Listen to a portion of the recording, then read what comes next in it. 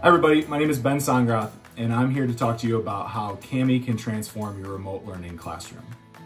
For this video, we're going to look at how we can connect and utilize Kami with Google Meet for live instruction.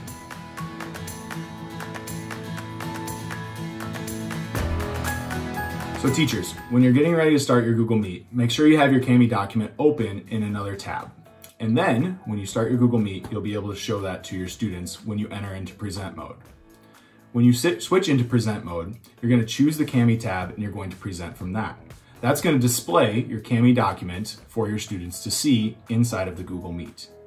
This will allow you to annotate on the Kami document, and it'll allow your students to follow along as you make those annotations. Teachers, if you have a touchscreen device, this will allow you to annotate with those drawing tools directly on the Kami document for your students to observe.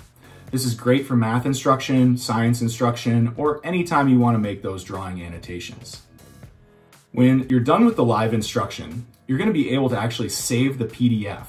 What that's going to allow you to do is save your notes or save your annotations, and then you are going to be able to distribute those out to your students so that way they have them to review when the time comes.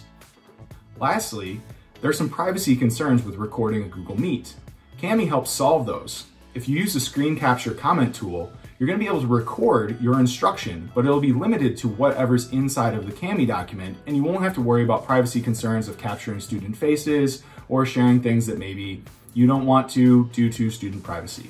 It's a great option to be able to give your students a live video recording of those notes. So those are my best tips for utilizing Google Meet and Kami together for live instruction. I hope you enjoyed them.